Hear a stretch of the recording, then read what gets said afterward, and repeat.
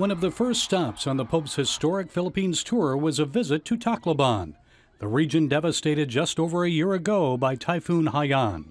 But his stay there was cut short when a tropical storm started to move in. The Pope was criticized just moments before his Philippines arrival when he suggested the Charlie Hebdo terror attack occurred because Muslims were insulted by the magazine's critical cartoons. The Pope said freedom of expression is a fundamental right, but people should not abuse it by provoking or insulting the faith of others. And once he arrived in Manila, he strongly defended traditional marriage, saying that powerful forces threaten to disfigure God's plan for creation. He called same-sex marriage a threat to the family and society itself. Also a threat to the family unit, abortion. Protect your families. Protect your families. Be sanctuaries of respect for life, proclaiming the sacredness of every human life from conception to natural death. While the Pope's earlier comments were deemed somewhat political and maybe even a bit controversial, in his final day of meetings here in Manila, he told thousands of young people that they need to live their faith, demonstrate it through mercy, compassion, and humility.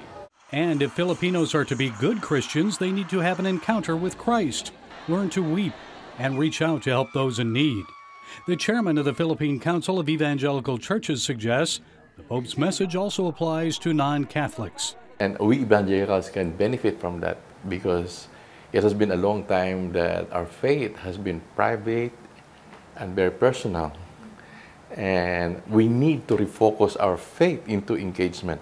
Perhaps one of the most memorable moments came at the Pontiff's final meeting, as a record 6 million people gathered in the rain at Rizal Park. That's where a rescued homeless girl asked the Pope why God allows children to suffer. He told her there are some realities that you can only see through eyes that have been cleansed by tears. He urged people to see children as a gift to be welcomed. And we need to care for our young people, not allowing them to be robbed of hope and condemned to the life on the streets. Pope Francis will make history again with his first visit to the United States. It's scheduled for next September in an appropriately named city for this compassionate Pope, Philadelphia, the city of brotherly love. Gary Lane, CBN News, Manila, Philippines.